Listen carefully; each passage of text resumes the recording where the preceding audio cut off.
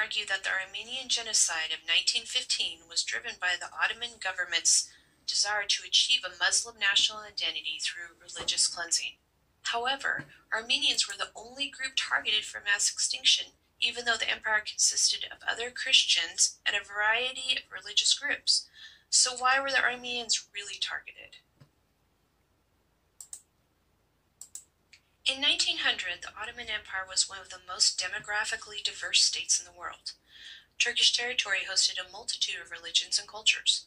Except for slight, infrequent skirmishes, all groups within the empire, including Christians, were left in peace. The Armenian Genocide was not motivated by a nationalistic religious fervor, but rather served as a strategic response to the Russian threat Armenians were perceived to embody.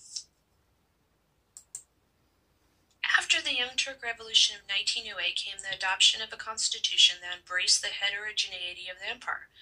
All people, including Armenians, would have a say in political affairs as well as representation in government.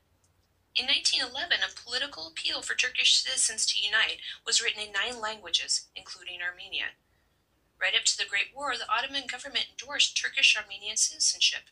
Armenians had every reason to see themselves as Turks. Yet in 1915, the genocide occurred. Since the Armenians were the only group targeted for extermination, we know the genocide wasn't motivated by religious intolerance. The Young Turks were inspired by political reform, not outdated religious zeal. In a report to the British government discussing the October 1915 phase of the genocide, historian and British official Lord James Bryce revealed that Muslims concurred that the government was not acting out of religious bias in the slaying of Armenians, and that the average Muslim was horrified by the genocide, while religious leaders condemned the government's atrocities regardless of the reason. Not only the government, but the Turkish people, including Muslims, did not see the genocide as a vehicle for eliminating the Armenian Christian element. With tensions rising at the inevitability of World War I, the Turkish government saw genocide as a response to the perceived threat of Russia and Turkish-Armenian citizens. Russia had a history of eyeing Ottoman territory. After the Russo-Ottoman War of 1877 to 1878, Russia gained Turkish territory through the San Stefano Treaty. 4 months later, Russia amended the treaty to mandate Ottoman reforms that benefited the Armenian nation. Russia was trying to support native Christian people living in a predominantly Muslim enemy state. Russia hoped for a favorable Turkish-Armenian alliance in the future. In June 1914, Russia crafted a reform plan that insisted that 6 eastern provinces of the Ottoman Empire be consolidated and awarded to the Armenians. Suspecting a clandestine collaboration between Russia and Turkish Armenians, the Ottoman Empire joined World War I in October 1914 as a central power in an effort to dispose of the Russians. Although the Young Turks were suspicious of a possible enemy alliance from within, the Armenians remained safe until the spring of 1915. It was then that the Ottoman military saw defeat in an important fight in Caucasia. The Young Turks attributed the loss to Armenian treason. Immediately, the Turkish government started forcefully expelling Armenians from Ottoman territory. Turkish Minister of the Interior Mehmet Talat explained that Turkish Armenians helped the Russians. There is only one way in which we can defend ourselves against them in the future, and that is to just deport them. The first step of the genocide had begun. Deportation served as a euphemism for death. Men, women, children, young and old, were shipped in cattle cars to the desert and were then marched to distant concentration camps. Countless people died from the hardship of the journey or beatings along the way. Those who made it to the camps perished from exposure, lack of food and water, or eventual execution by gun or bayonet. The severity of this vicious abuse reveals how sincerely the Young Turks believed a treasonous alliance existed between the Armenians and others met their fate at the coast. After being shipped like cattle as far as the train lines would go, Armenians were loaded onto boats, taken out into the Black Sea, and pushed overboard to their deaths. Those who somehow managed to avoid deportation still found death waiting. Armenian citizens throughout the empire were driven to extinction through captive starvation. Others were killed for sport, Some were burned alive, some were hanged from their arms, some were beaten to death. Intellectuals were tortured to death using techniques designed to draw out confessions of non-existent Russian alliances.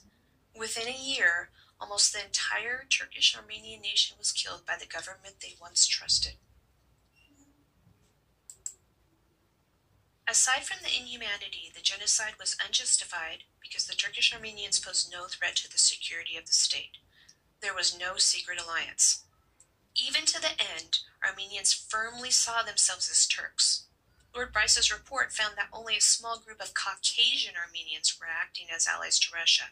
Turkish Armenians were not guilty in any way of treason. Even if a collaboration had existed, Turkish Armenians were outnumbered and outclassed by the Turkish military, so an assault would have been futile.